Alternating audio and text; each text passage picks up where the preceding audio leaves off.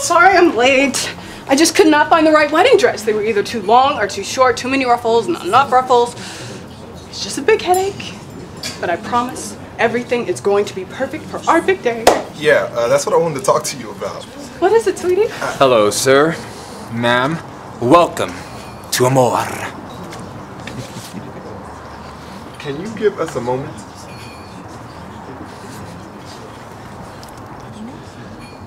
I can't believe I'm the one saying this, but don't you think we're moving too fast? What do you mean? I mean, we just started dating 2 weeks ago. I thought you were ready for commitment. May I suggest the duck? It's roasted to perfection. No, thank you. You told me you were ready. No, I didn't. What gave you that impression? When you first met me, you said, "What's crackin', Ma?" Yeah. What cracks? Eggs. Eggs crack. Women have eggs. Eggs become babies. And Ma is another word for mother.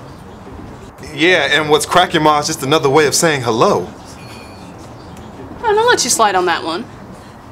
What about our first dance? What about Our it? first dance was to Pretty Ricky's on the hotline. If that's not saying you're ready to have children, I don't know what does. The song has a good beat. What about the messages? What messages? You saved my phone messages? Don't you? No. Hey, baby girl. I just wanted to see how you were doing. So, give me a call when you get a chance. The proof is in the pudding, mister. We have a delectable rice pudding served in a champagne raspberry sauce.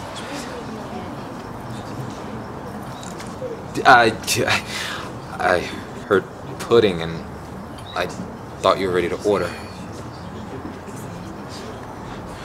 What was that supposed to prove? I was just calling to see how you were doing. Oh, please! Let's break it down, shall we?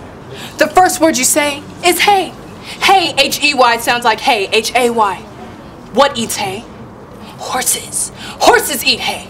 Horses live on farms. Farms are run by families. So just with that one word, you said that you were ready to get married, settle down on a farm, and raise a stable of horses. And did you hear that tone? That was your bedroom voice. And this message was left the day after we first met. You don't call a woman you barely know and talk like that. I do. You called me baby girl. You want children. No, I don't. I'm a school bus driver. I hate children. It's just a nickname. So you don't want to get married? No. Not right now. I think we should just get to know each other first. Like each other's last names. Exactly. Adams. Murphy. Right.